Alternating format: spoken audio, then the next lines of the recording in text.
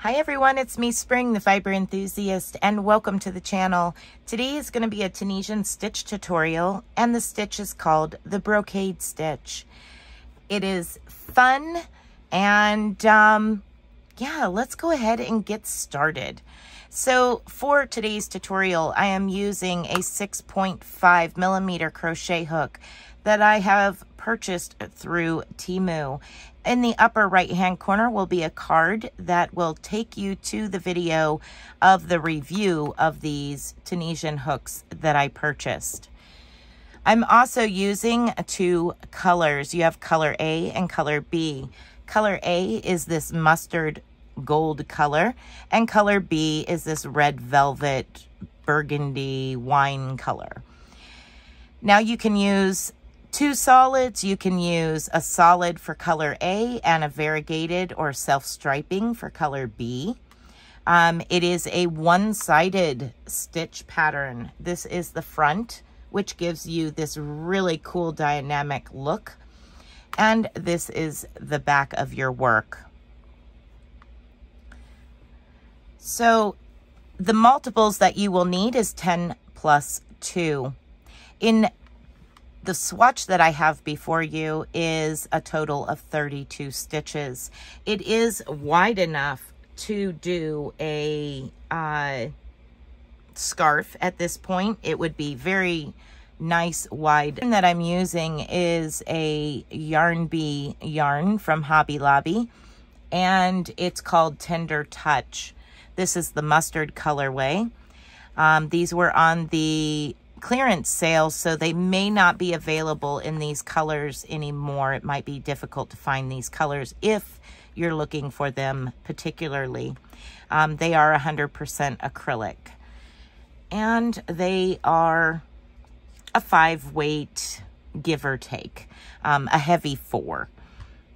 So what we're going to do is go ahead and work up on this particular swatch, starting with row 1.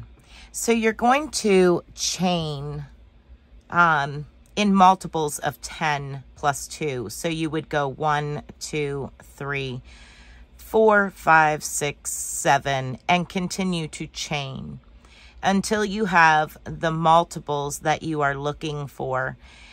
Once you have the multiples that you are looking for, remember that in Tunisian, that loop on your hook counts as your very first stitch. And what you then will do is go into every chain and yarn over, pull up a loop. That counts as a stitch. You're going to continue to work across your row, picking up those stitches. Now, once you have reached the end of your row, you should have the same number of loops on your hook as chains you chained. So I should have a total of 12 loops for this particular chain that I have in front of you. Now, I'm just giving you the start here as to what to do from a chain. I'm going to move back over to the swatch that I have here in front of you, and we're going to do the same thing, pretending that this first row here is my chain. So I have color A, and I'm just going to pretend this is my chain, and I'm going to pick up every stitch all the way across. When I reach the end, I should have a total of 32 loops on my hook for this swatch. I'm going to go ahead and work all the way to the end of my said chain and meet up with you at the very end. Once you have reached the end of your chain, you now have the same number of loops on your hook as chains you chained. Now we're going to complete our Tunisian reverse pass or back pass. You're going to yarn over and chain 1, and then yarn over and go through 2, yarn over, go through 2. And you're going to continue that until there are 2 loops left on your hook. Once you have reached the end, I will meet back up with you. Once you have completed your back pass, you will have 2 loops left on your hook. This is when we add in our contrasting color, or color B, as we're going to refer to it. Color B, you're going to yarn over and pull a loop through.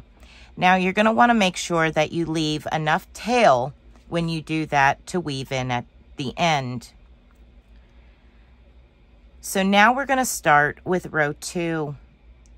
Row 2, you're going to chain 1, and we are going to place a double crochet, Tunisian double crochet, into your next stitch.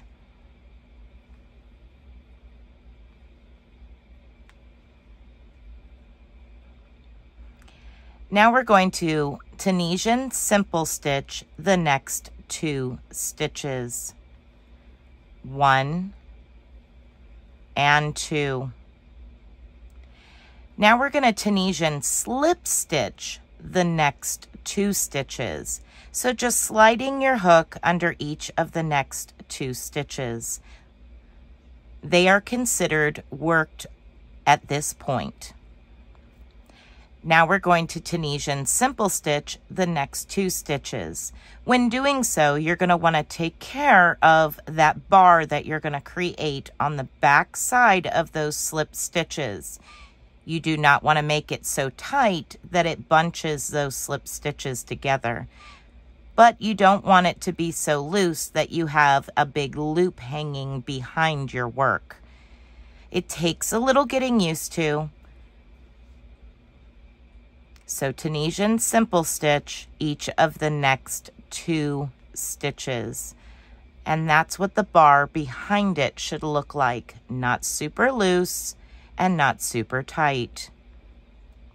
Gonna Tunisian simple stitch that second stitch. And now we're going to Tunisian double the next 4 stitches.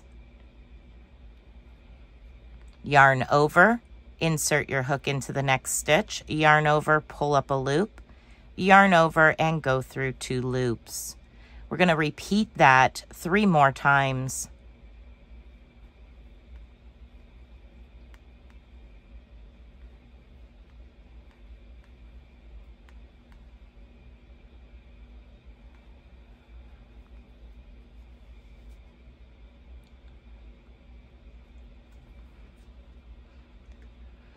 At this point, we're going to begin our repeat. Tunisian simple stitch the next 2 stitches. Slip stitch your next 2 stitches. So Tunisian slip stitch. Tunisian simple stitch the next 2 stitches.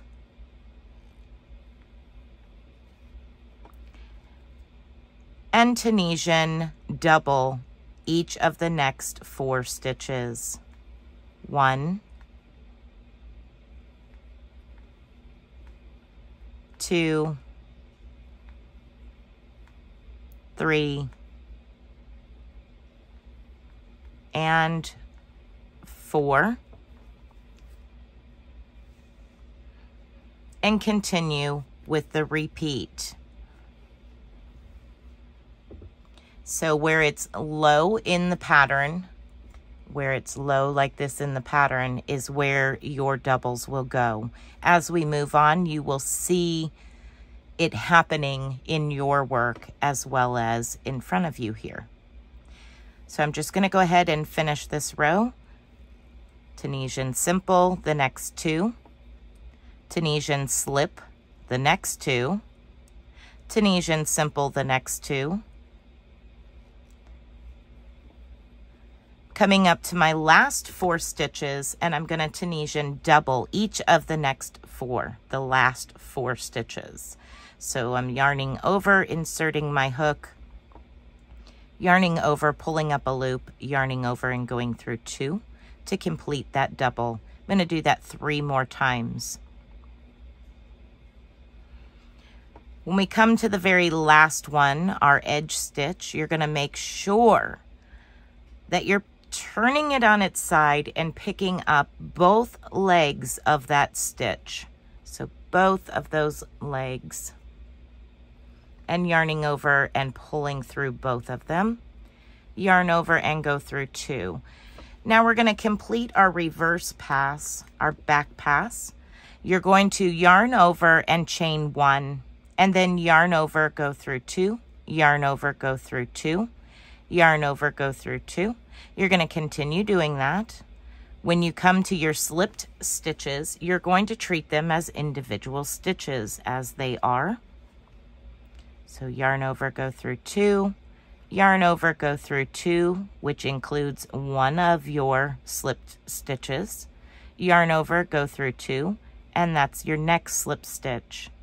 You're going to continue doing that all the way to the end where you have 2 loops left on your hook, at which point I will meet back up with you. Once you have made it to the end, you should have 2 loops left on your hook. You're going to pick up color A and yarn over and pull through those 2 loops. Now we're starting our next row, row 3, with the proper color. For row 3, you're just simply going to Tunisian simple stitch every stitch. So from this point out, color A is Tunisian simple stitch every stitch. When you come to your slipped stitches, you're going to work each one of them individually. Continue to work across to the end of your work, Tunisian simple stitch every stitch. You should still have 32 loops when you reach the end. So I'm coming up to my last stitch here, and it is a double, so you want to make sure that you're not going into the bottom of that double. You want to make sure that you're going into the top of it. It is treated exactly the same. You're going to turn your work on its side here and pick up both legs of that stitch. Yarn over and pull through both. And now we're going to complete this row with our standard Tunisian reverse pass. And we're going to end with 2 loops remaining on our hook. So chain 1, yarn over, go through 2, yarn over, go through 2, and continue working that repeat until there are 2 loops left on your hook. Okay, I've made it to the end. We are now going to start row 4. We're picking up color B, yarning over and pulling through.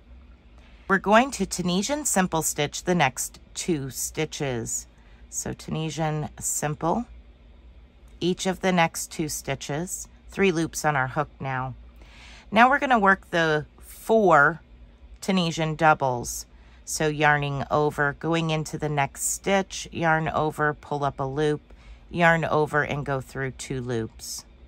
You're going to do that 3 more times.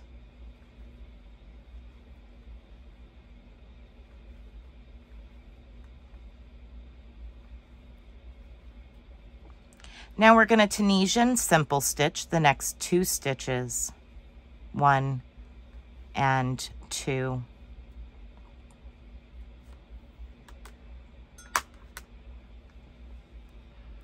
Now we're going to Tunisian slip stitch the next 2, so inserting our hook under both of those stitches.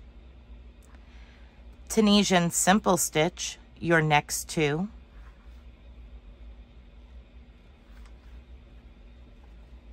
And then we begin with the 4 Tunisian doubles. So 1 Tunisian double in each of the next 4 stitches.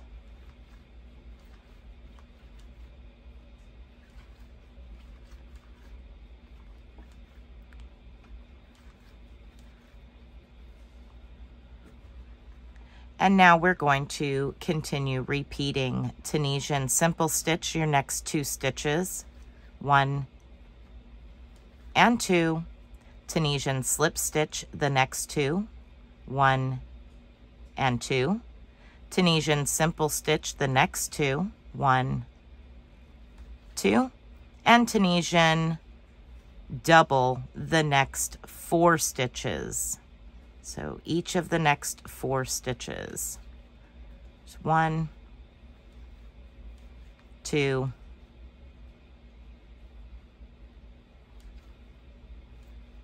3,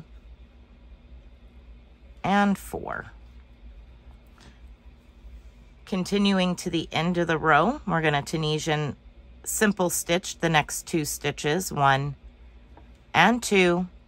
And now we have 3 stitches left at the end of this row. You're going to Tunisian slip the next 2. Then we're going to Tunisian simple the last stitch. Make sure that you get both legs of that stitch onto your hook, yarn over and pull up a loop. Now we're going to complete this row with our reverse stitch. You're going to yarn over and chain 1.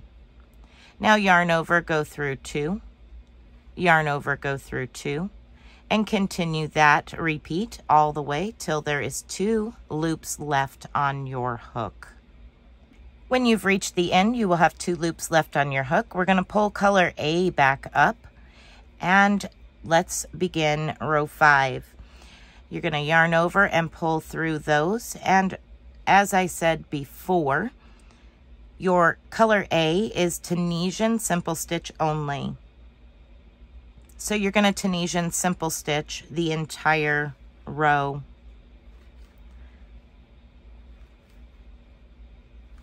When you've come to the end, I will meet back up with you and we will work the reverse pass together. Okay, so I've picked up all my stitches. We're going to do the reverse pass now to finish up row 5. You're going to yarn over, chain 1, yarn over, go through 2, yarn over, go through 2, and you're going to continue that repeat all the way until you have 2 loops left on your hook, at which time you will pick up color B and repeat rows 2 through 5. I hope that you have enjoyed this tutorial. If you need any additional help, please let me know down in the comments section or email me. All of that information to contact me will be down in the description box. I also will insert a playlist for Tunisian stitches. And there are also projects, patterns, free patterns, Tunisian style, that you can find in multiple different playlists. They will all be labeled as Tunisian cowl or Tunisian kitchen, things of that nature. Whoops.